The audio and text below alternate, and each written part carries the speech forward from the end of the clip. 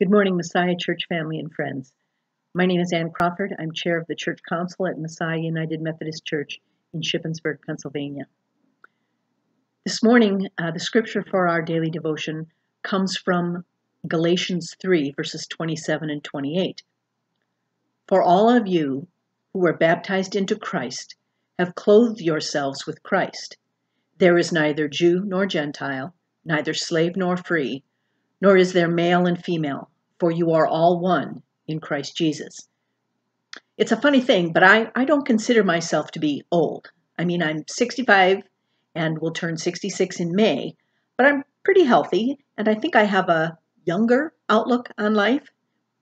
Nevertheless, all the information coming out on who is most at risk for this coronavirus indicates that by age alone, I am in a higher risk category, and therefore I am somehow weak and vulnerable and need to be especially careful not to do anything that would risk my catching this virus.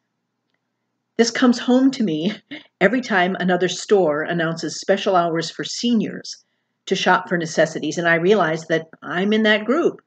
It also comes into play when folks call for volunteers to do things and go places for seniors, and I realize that people don't want me to go out for them, but the other way around.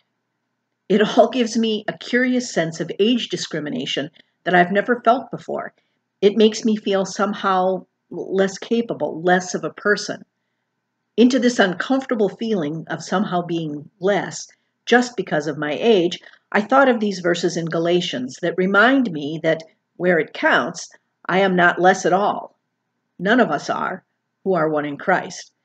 That is one identity that does not depend on our age, race, gender, abilities, or anything that might pit us one against another. No, we are all one in Christ. That is reassuring. When we get messages that would have us believe that we are weak or somehow less competent or worthy on any level. It doesn't curb my desire to be of service to others, but for now, I'll just have to channel it in ways that don't require my physical presence or proximity to others. I know whose I am and that we are all one in Jesus. I hope you do too. Let's pray. Gracious God, you have called us to be one in your Son Jesus and to do away with labels and preconceived notions of who is worthy of your love and who is worthy to be your disciple. Give us strength to use our gifts, whatever they are, in your service. Let your love shine through us, whether we are on the front lines or working behind the scenes. Amen. Have a blessed day.